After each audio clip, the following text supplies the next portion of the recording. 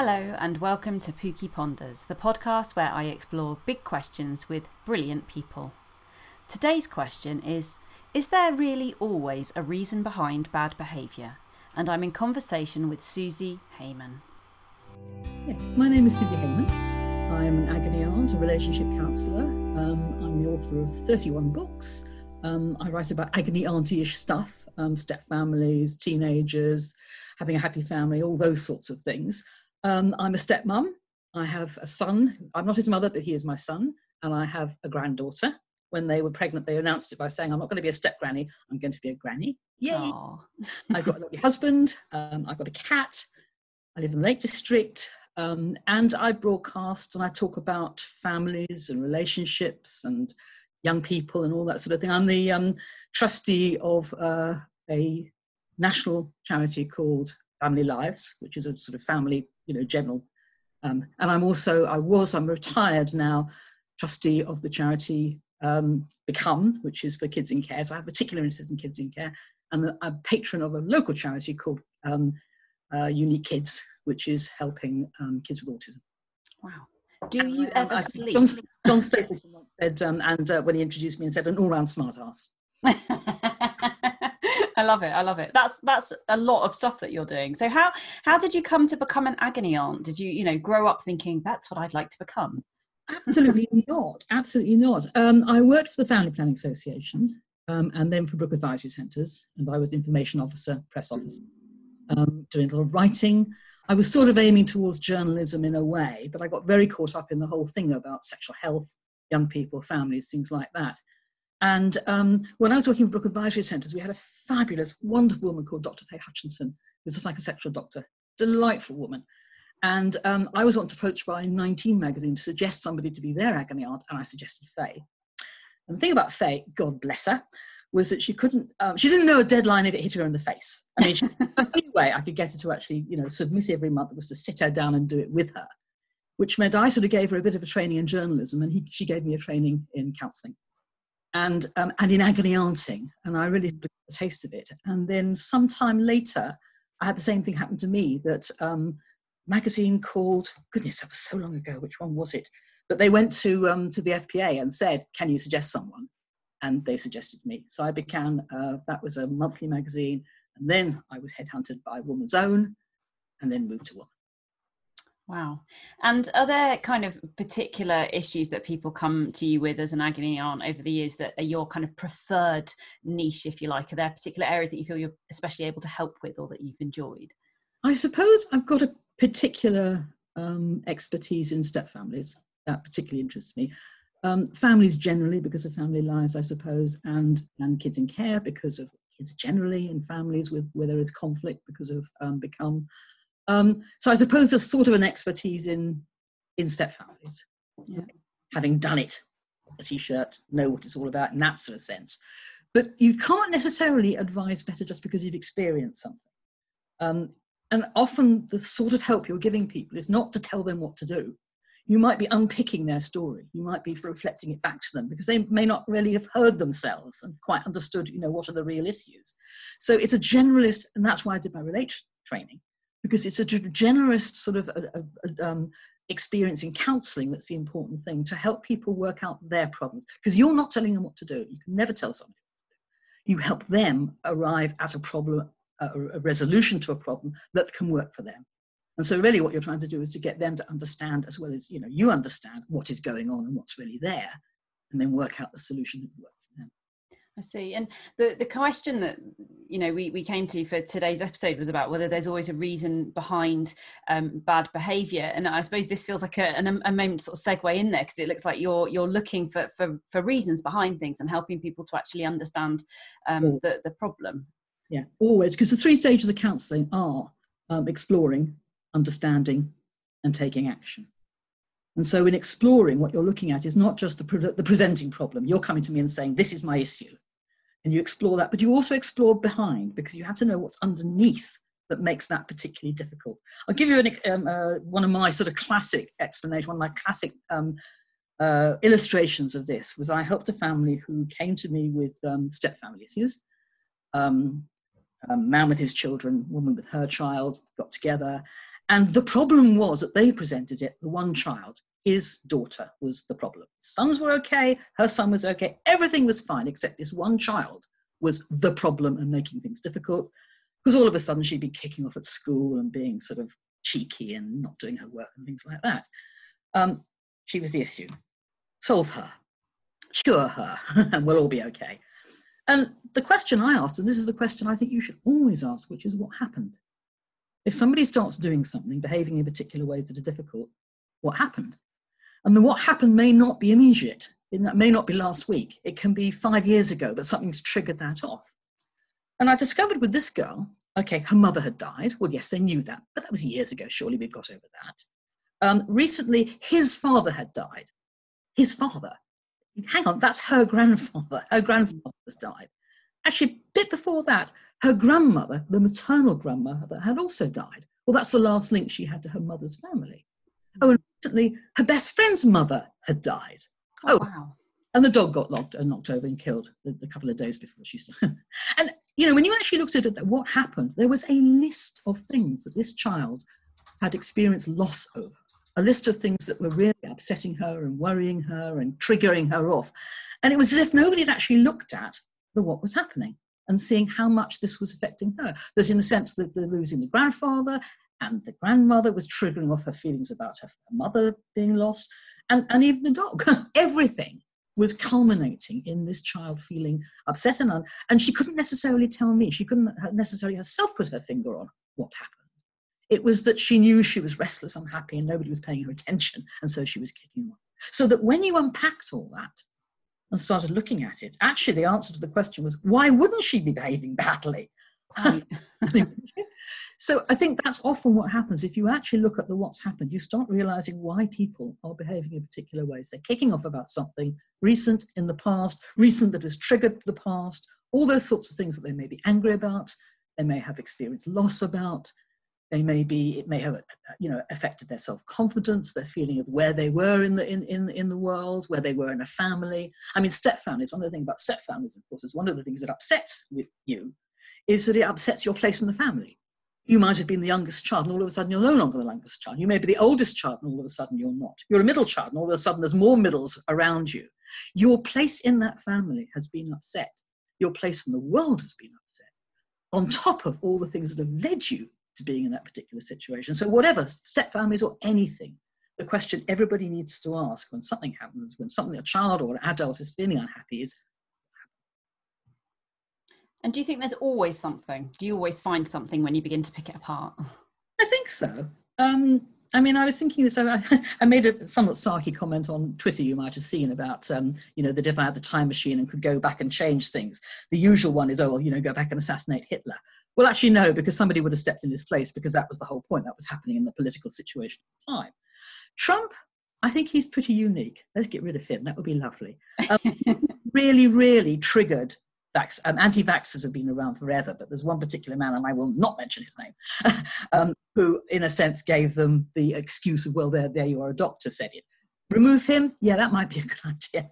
But somebody else remarked, quite rightly, knowing me, yeah, but you might have changed them if you'd gone back and done something about their upbringing, and it's quite true. Look at somebody's upbringing, what their parents were like, what their grandparents were like, whether they had parents and grandparents. That affects them.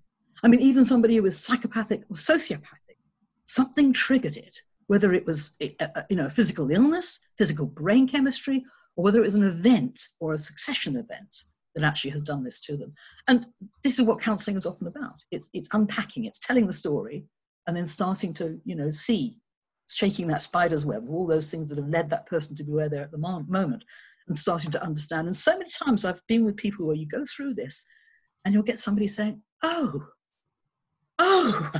I never thought, I never realized, oh my God, when you say it, I get this uprush of emotion, and I can now actually put my finger on what, in a sense, is underneath all this, that is triggering off a lot of my feelings and a lot of my actions.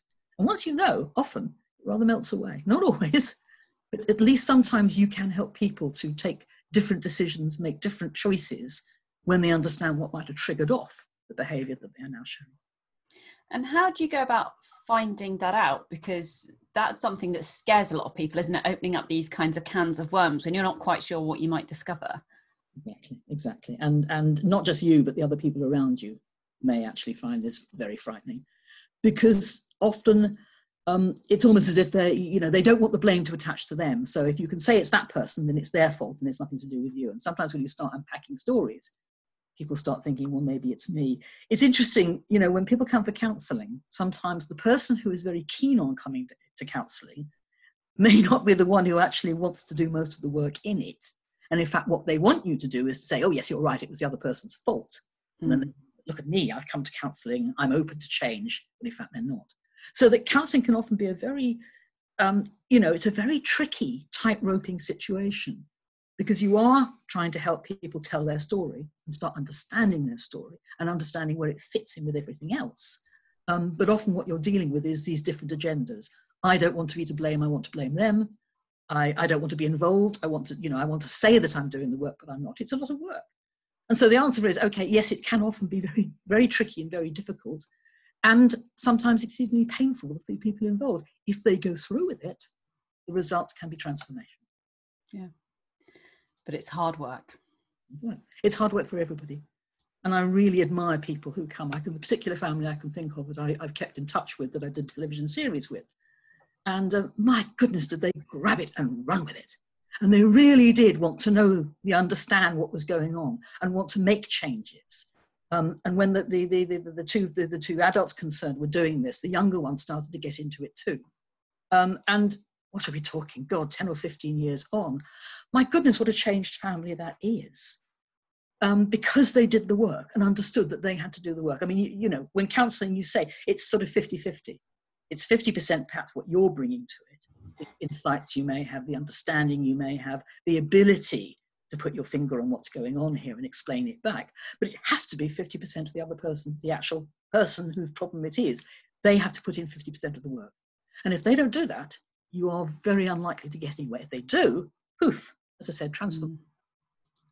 And how does it work when you're supporting, families where the child is in care? So you said that's a particular interest of yours, and it's a particular interest of mine as well. But potentially there you're in a situation where it's a lot harder to get the full picture or to get everyone on board. I mean, how does that work?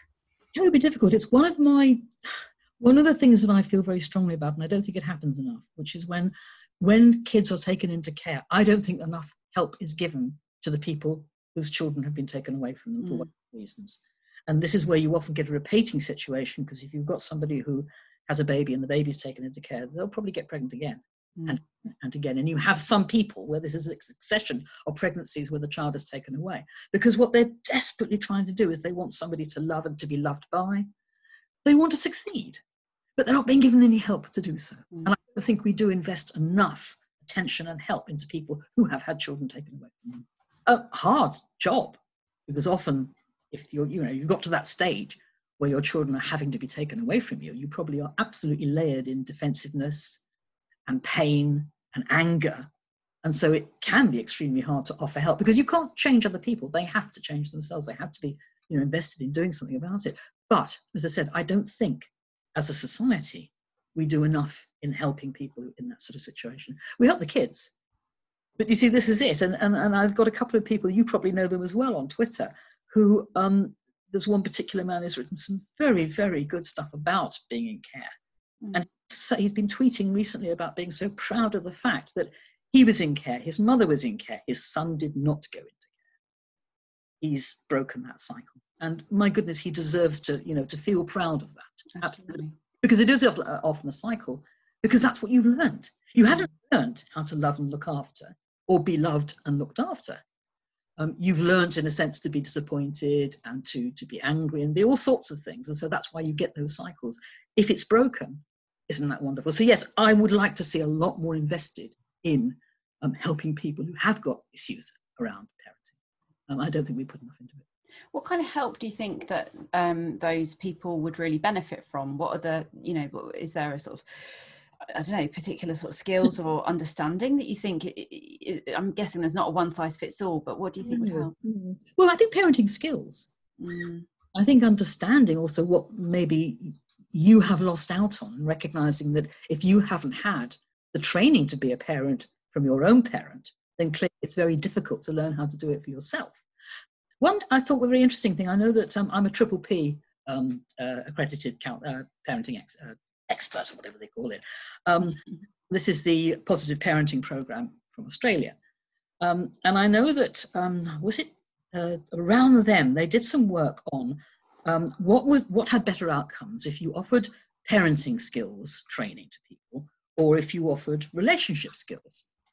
If you were having a family come forward, they've got issues, they've got difficulties, conflict, there's all sorts of things going on. And what you do is you put them through a parenting course. And what were the outcomes of that? Or you put them through a relationship course. And what were the outcomes of that? And what they found was actually the parenting course did better. Okay. It's transferable skills. And because when you think of it, what is the best basis for being a parent is to be somebody in a loving relationship, knowing how that works, able to relate to your partner, and therefore able to take those skills to relate and understand to your own children. And so I think, maybe what we ought to do, I mean, if I was the empress of the world, what I would do is make sure that what schools started off on. I mean, yes, it's absolutely lovely to know the date of the Spanish Armada and the boiling point of nitric acid, all those sorts of things, fascinating bits of information that you might use in the future. Although, let's face it, you can now Google and you don't have to learn them in school. What we ought to be learning in school is how to relate and how to understand ourselves.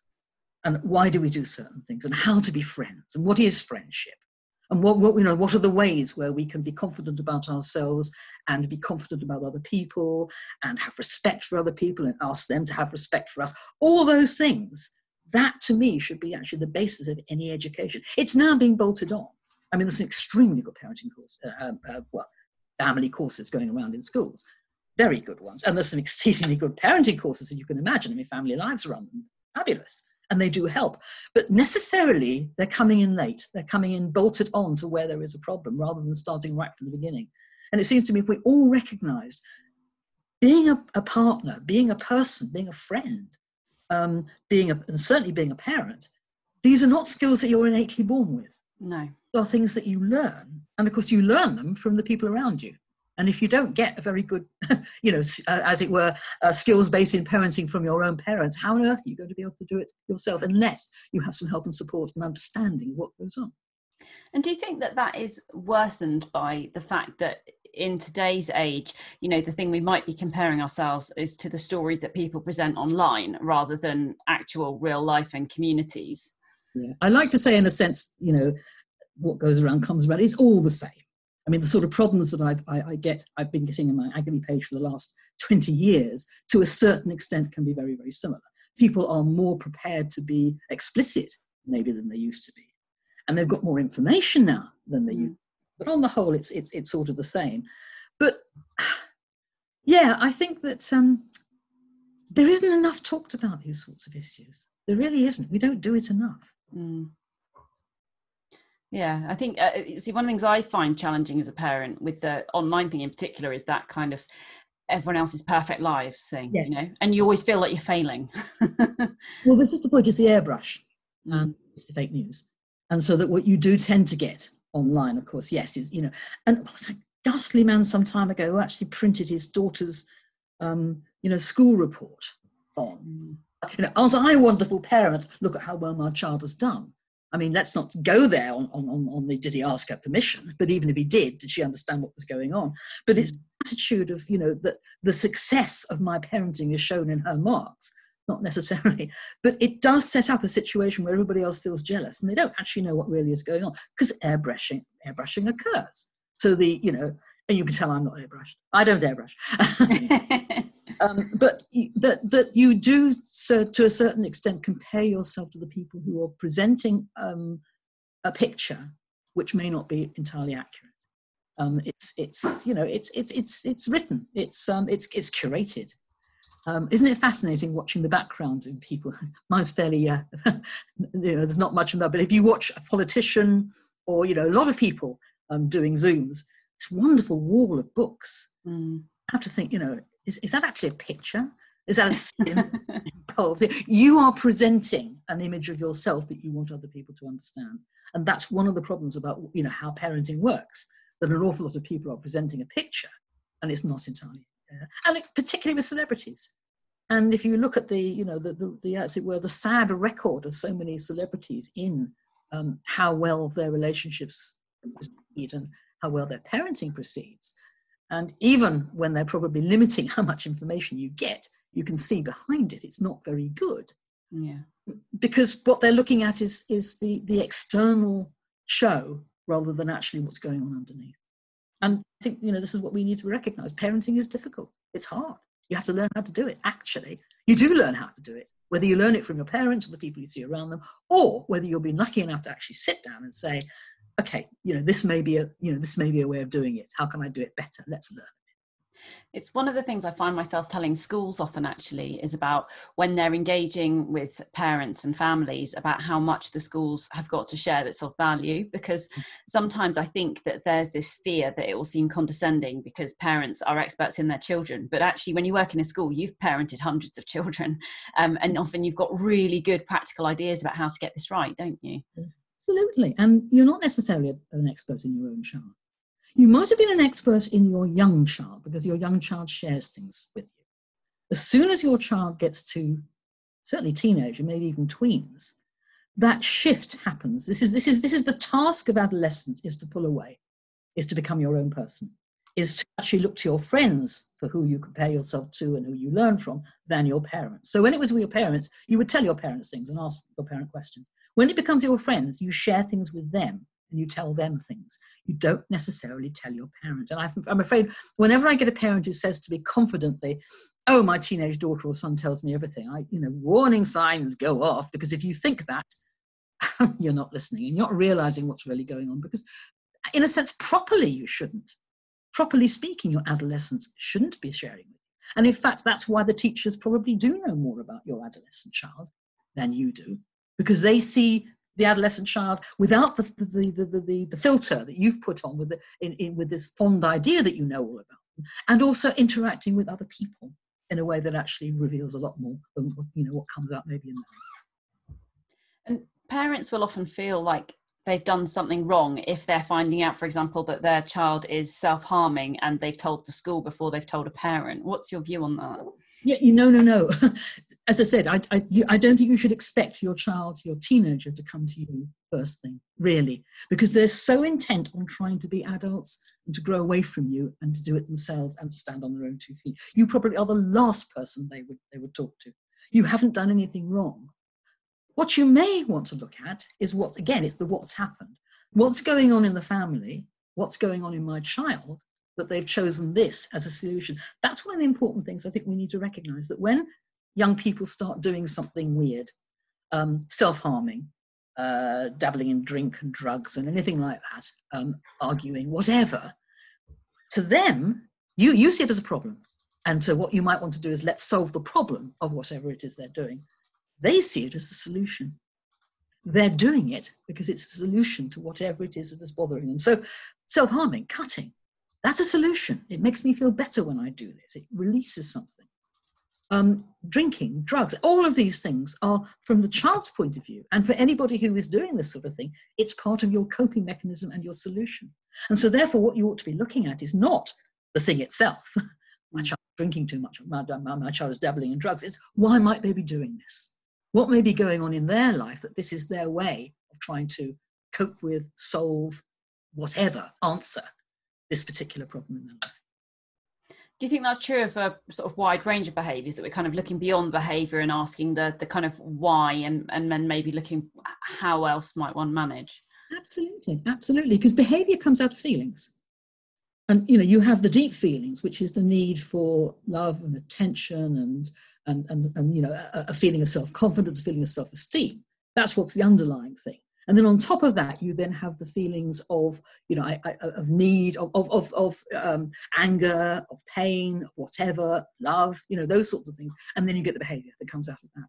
And so if you look at the behavior, you have to dig down into the initial thing of, why they're doing this, and then right down into what's actually at the bottom of this.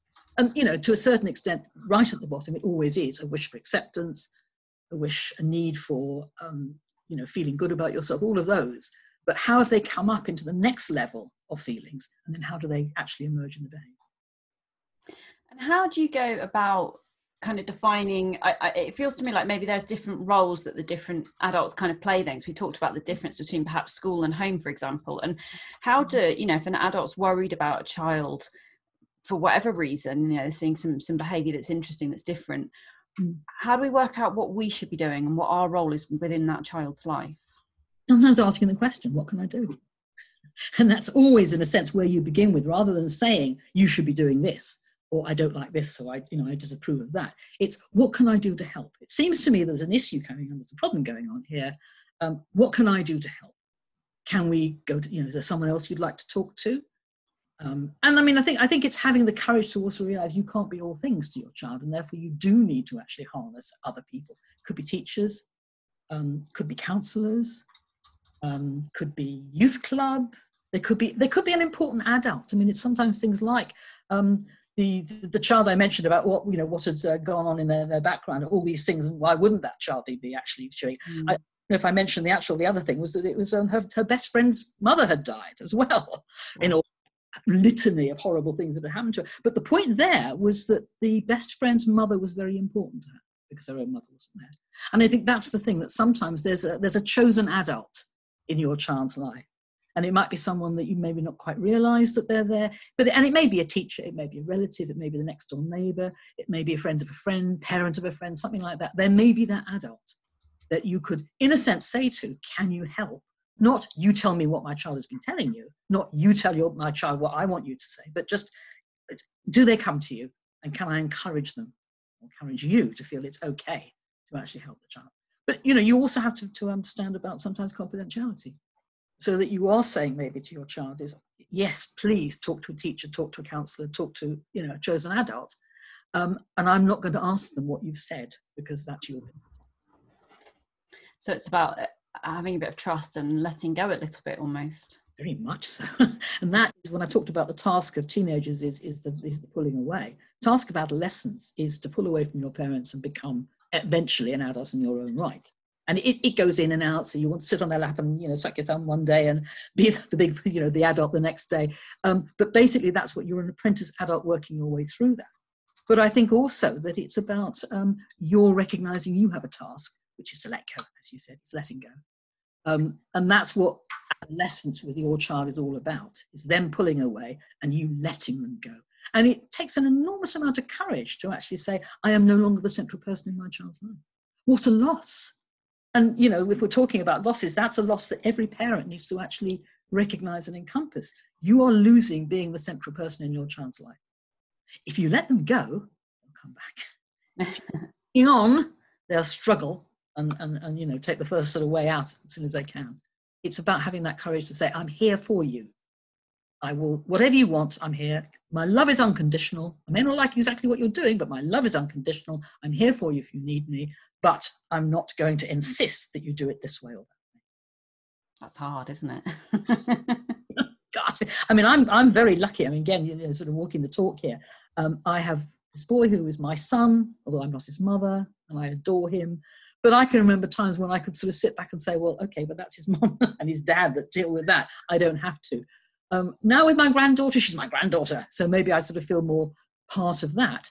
But that's a bit, that's slightly more of a distant relationship than with your own child. With your own child's successes and triumphs and miseries are a reflection on you.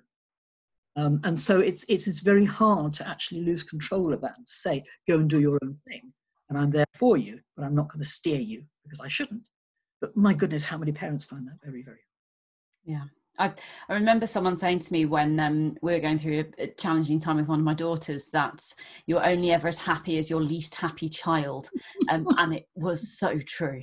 And it's hard though, because you can't fix things for them, can you? You can try and create an environment in order for things to improve, but you can't fundamentally change how they feel. I think that's the point. It's the fix.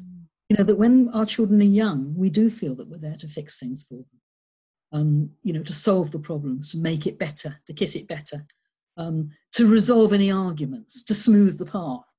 When they get to be teenagers, that is actually the very wrong thing. The very worst thing you can do is to try and, in a sense, curate their life. Yeah. Because they've got to do it for themselves. And if you keep interfering, they're never going to learn. And they're always going to feel I'm not good enough if I can't do it for myself, if I can't make my own mistakes. Making mistakes is fine. Another thing we ought to do at schools, actually, is praise failure. I really do think we ought to be much more open about failure is good, because it allows you to see, what did I do wrong? How can I do it better? But we're so frightened of the idea of failing that we call people losers or failures if they make a mistake. No. We ought to see it as a natural progression. And it's the same with young people. We need to let them fail and make mistakes. And we as parents need to fail and make mistakes and not think it's the end of the world. We can't be right all the time. We are there to be supportive of our teenage children, not the absolute guides, and certainly not in charge of them. So we should be kind of role modelling that mistake making. That's right. Oh, I think so. I think showing, damn, I did that wrong. Right. How am I going to get it better next time? That's okay. Not hiding failure or making excuses or being in denial. I mean, good grief, America at the moment is taking such, a seminar in how not to say, I lost. Yeah. And it's the most ghastly model that you're being given of, it's like a sort of little child. Toddlers are allowed to have toddler tantrums when they do something wrong, because that's part of learning how to deal with it and to show your horror and displeasure that it didn't go your way. You have a toddler tantrum and then you get up and you try again.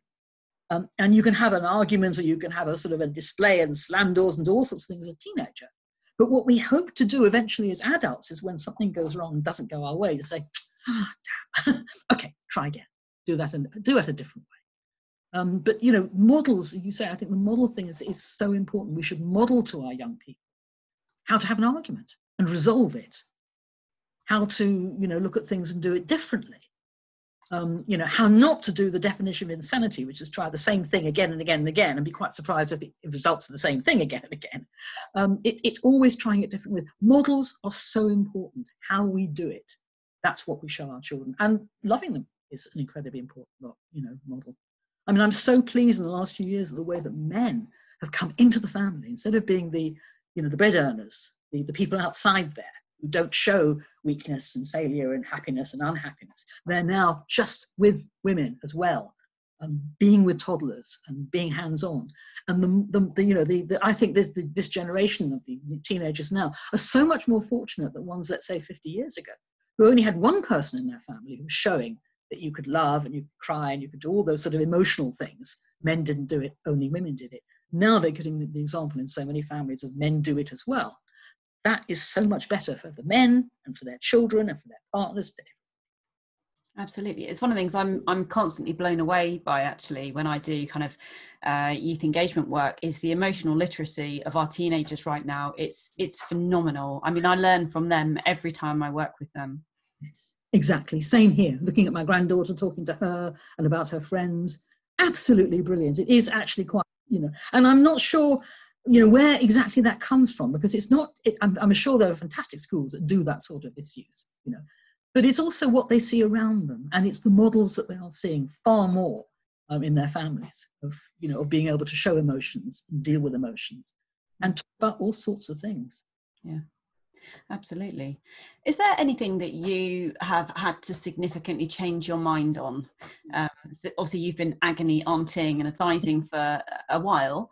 You've written many books. Is there anything that you do very differently now than you might have advised earlier on? I think it's probably began through the training. It's understanding, bad people who do bad things, that actually usually it's because bad things have happened to them. So it's being much more understanding about people who behave badly, and understanding why, and understanding what's going on, and seeing how people can be redeemed. I think that's the important thing. One of the organisations under the umbrella of Family Lives for some time was one that helped families who had a partner in jail. Mm. And one of the things we know is that with men, particularly men, always, but particularly men, if they are plugged into the family, if the family are still keeping up a connection, they are so much less likely to come out and go back to crime, and they are so much less likely to have mental health issues. If they're still in the family and they come out to their family, it's so much better. And yet we don't support that enough in this country. We tend to have this feeling, if anybody's committed a crime and goes to jail, they need to be punished rather than they need to be changed, helped, supported. And that one of those supportive things is looking after the family as well. The families themselves often are serving just as much as a sentence as the person who's actually in the jail, and usually less supported in a sense than the person who's in the jail. So it's seeing the importance of actually helping people who've done the wrong thing. And this is, again, back to families who've had children taken into care. Helping anybody, if all you're saying is, you know, they did a terrible thing, they were abusive to their child, get rid of them. No, understand why they did that. What was the failure? Where was the failure? What was going on there? And help them, support them. Now, that doesn't mean to say that you put all the attention on that person. I mean, this is the baby P scandal. It was because I think the social workers were so concerned with the mother that they were actually missing out what was happening to the child. And so sometimes you have to be, as a social worker or a counsellor, very good at splitting your attention, making sure that everybody in the picture is actually getting full attention. But it's about that therapy and that support going to everybody in the mix in order to have better outcomes. Absolutely. And one of the things that I'm working hard on at the moment with schools, and it's still an earlier area for me in terms of understanding, but it is thinking about sort of our trauma-informed work and how so often those issues are hugely intergenerational. And if we're trying to support a child through trauma-informed practice, actually often there are traumatized adults there who've never had this kindness and caring and love and support that the child's receiving, and unless they can receive it too, often it's very hard to sustain. Precisely, because in fact what you do then is send the child back maybe to the same situation. At an additional level perhaps of the adults feeling, why did they get all the attention and what about me, which is actually quite justifiable. That if because things tend to come in families, because these sorts of things do, as you say, they are intergenerational. We need to actually extend that help, not just to the next level up, even to the next level above that as well. That there needs to be support for anybody involved in that sort of situation, and care and concern. I think this is the point. It's the care and concern of that's why there is a problem. Not because, I mean, I have an absolute committed, deep belief that people do not behave badly because they want to be behaving badly or because they're bad people. They behave badly often because bad things have happened to them and they react to it. And react to it in ways that are not helpful to them or anybody around them because they don't have the insight, because they haven't had the help in doing something about it.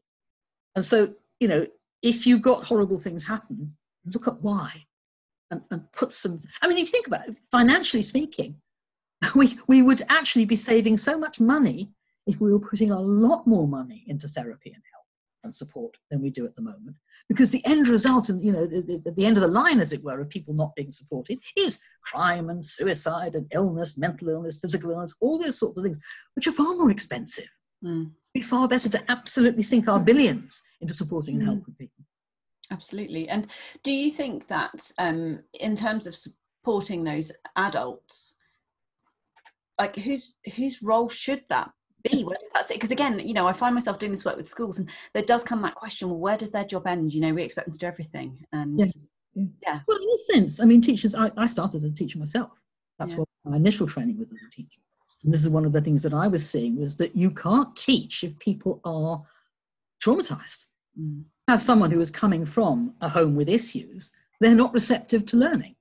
And so if you want to do your job, you cannot say my only job as a teacher is to teach, is to impart information.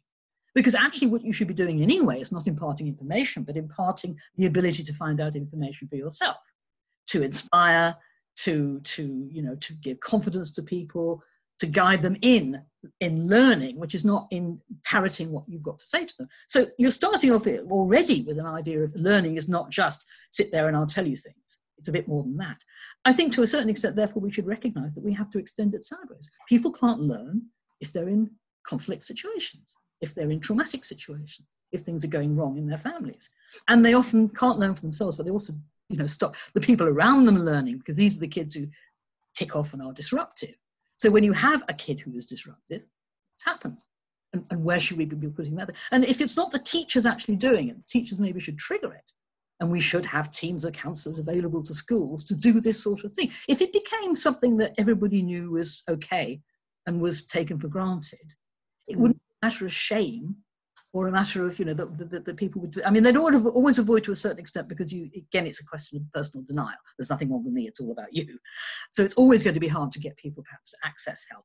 But if we had it as something that was always there and everybody used it, I think it would become a little bit more acceptable for people to sort of say, I've got a broken leg, I go to the doctor. I've got a broken heart, I go to the counsellor.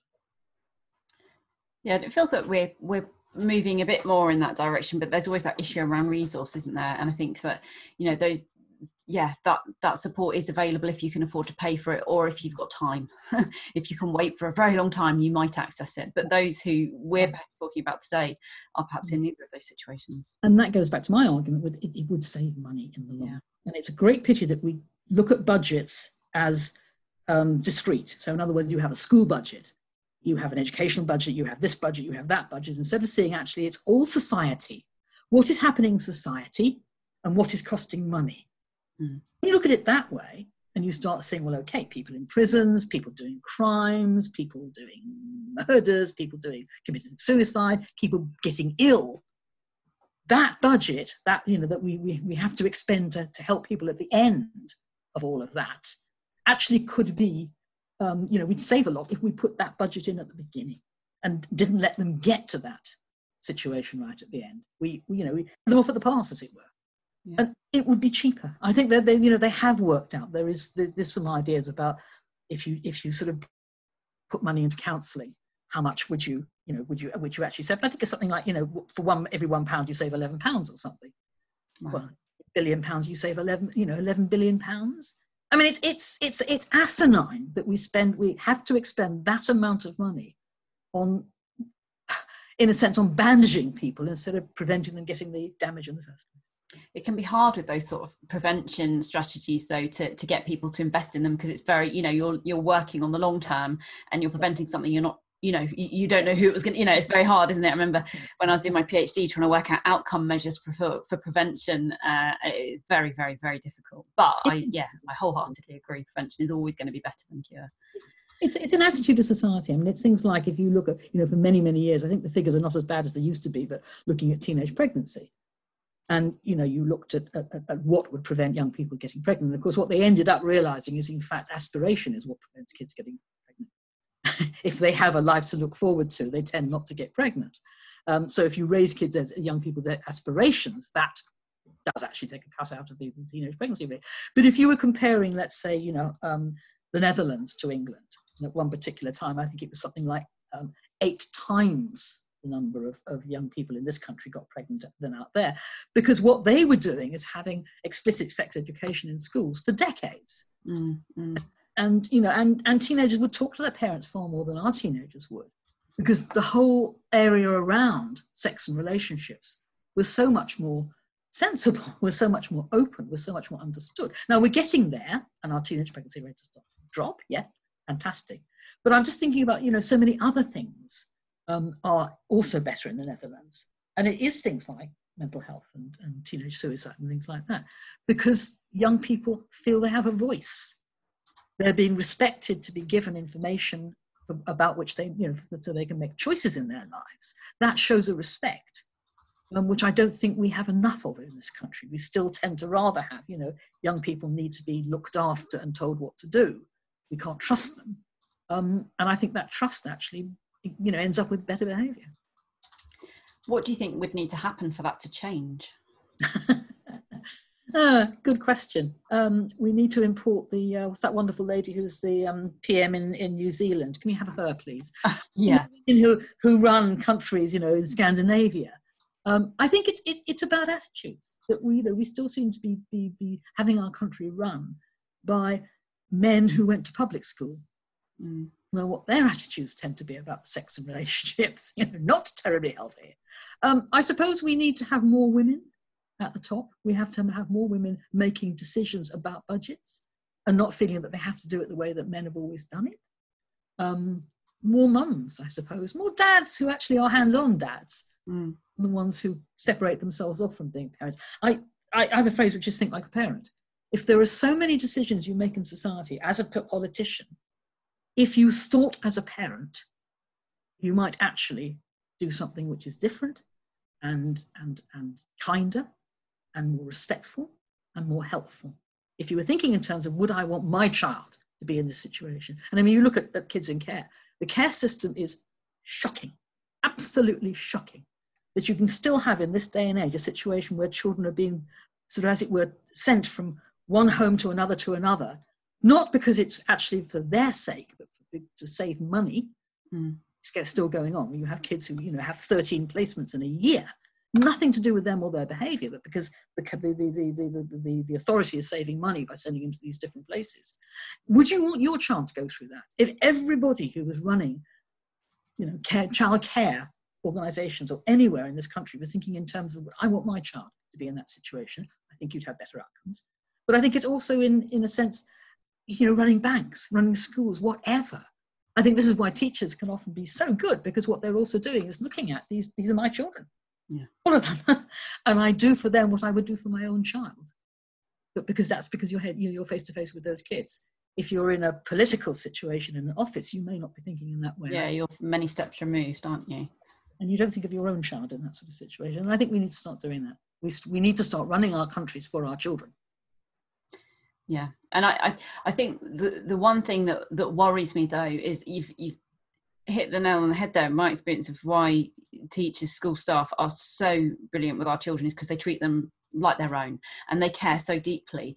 But I think that's also sometimes to their detriment. I mean, right now I'm really worried about the well-being of staff in our schools because they seem to have had to hold it together for everyone during the course of the pandemic. And how do you, I mean, you must have to do this. You're taking on other people's problems all the time. How do you protect yourself when you're doing that and you care? Debrief. And this is why I have a bit of a boring thing about agony people who are not trained. Because part of my training as a Relate counsellor, I started being an agony aunt before I was actually trained by Relate. Although, as I said, I was trained by the psychosexual counsellor. It was so wonderful. So I was already trained in the recognition that for a start it's 50% me and 50% the other person, and you have to let go. But when I did my Relate training, what was really, really useful was to recognise this ability to stop at the door, as it were. I work from home, but I still have this idea of at the end of the day, I close down and I leave it. And that while I can offer help, while I can offer advice, I suppose, while I can offer information, while I can offer insight, in the end, it is that person's decision.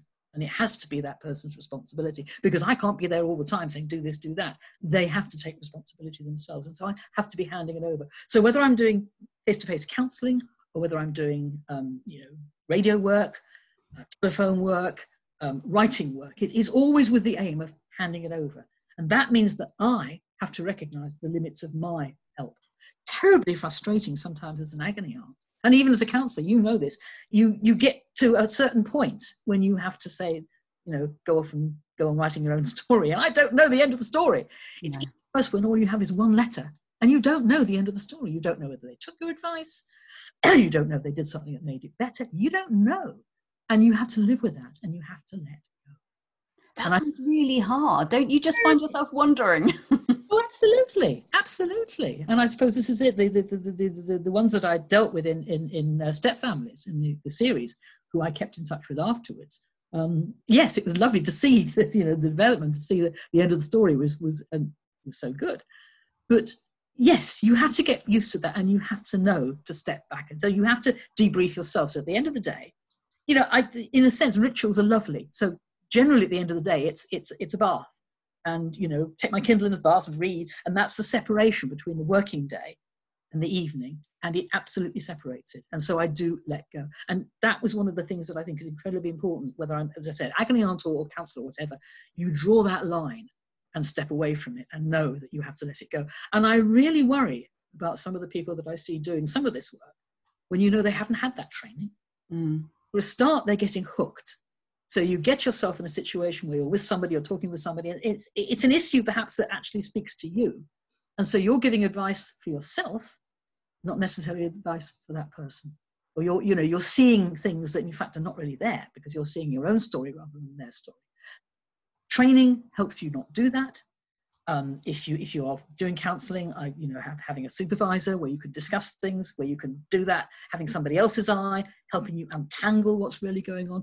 Incredibly important. Anybody who gives advice who does not have that sort of background, that sort of support, I think is dangerous in themselves and for themselves and dangerous to the people that they're helping. Wow, that's a big, but, and I think that this is one of the things that many of the people that I work with worry about is how much is it safe for them to do, because there aren't enough trained professionals out there for the number of problems that there are. And so many people find themselves stepping into the breach and needing to be that person, but not feeling qualified to do so. Absolutely. And when they get to the point where maybe they've got burnt out, because there's a limit to how often, and how long you can do this. Yeah. Being able to say, I have to step back. I can no longer do this, or I need to take a sabbatical. I need to take some time off. That is very hard to do. And you can, yes, I think you can get pulled in to continuing when you shouldn't. And as I said, it's then affecting you, or you're trying to help other people in a way that you actually are, you're trying to help yourself through them, and you need them more perhaps than they need you. Yeah, and I suppose that's a really useful touch point, isn't it? Is, am I doing this for me, or am I doing it for them? Yeah. Who is really being helped here? Whose cup of coffee is that? The lovely sort of thing that we have in training. I'm trying to think if it's a relator or is it family lives, but it's about whose cup of coffee is this? There's a cup of coffee there. Is that my child's cup of coffee? And I'm trying to, deal with it and thinking it's mine, or is it actually mine? And it's your problems, then you need to deal with your problems. If it's theirs, you have to say, this is yours and not mine. And as the adult, do you think it's ever okay to share your problems with the child that you're trying to support if they feel kind of relevant, pertinent, familiar? I think it's extremely important, and I think very advisable, to recognise that for them to recognise that you're a person with problems, that you're not divorced from all of this, that you're not perfect. So to have some insight into what might have happened, yes. But if you're leaning on them, if you're using your child as your therapist or your friend, no, that is an absolute no-no. I think it's terribly important, however much respect to teenagers, letting them take charge of their own decisions and their own feelings and being able to have opinions of their own. That's incredibly important. But you are the parent, not the friend. And that's another of my red flags of people who say, oh, yes, with my daughter, we go out and we're like sisters and, we're deep friends. She doesn't need a friend. She's got friends. She wants you to be the parent. And occasionally as a parent, you need to make yourself very unpopular by saying no. And you don't say no in the same way to a friend as you do to a child. And you need to hold on to that. When you're adults, perhaps again, it shifts. But when that person is a teenager, yes, to know that you have fallibilities and problems and have had problems. I dealt with it this way, perhaps. This has happened to me. I can remember that. And this is how I dealt with it. Or this is how I did not deal with it well. And I'd hate to see you going through the same problems. That can be quite valuable. But leaning on them, using them to help you, or just doing it as a, hey, look at me, I've done the same thing. I mean, that's an awful thing when the child comes to you with a problem and you instantly leap in, oh, I had the same problem. They don't want to hear that. They want to hear you saying, oh dear, that's tough. What can I do to help you? They don't want just to have you one-upping them with, I've got a problem even worse than you. And they don't want you to lean in. They really don't need that. There's an important role there. Wow, we've covered a lot. Do you have a kind of closing thought you would like to leave people with? Be kind. I think it's incredibly important. Listen. Yes, be open about your emotions and feelings, but don't lean on your children in that sort of way. Don't invest them. They're not your therapist for a start, and you're not their therapist. You're their parent and their helper, and sometimes you need to pull in a therapist to help them properly. I think it's just about listening and communicating, and that's really the most important thing. Listen and communicate.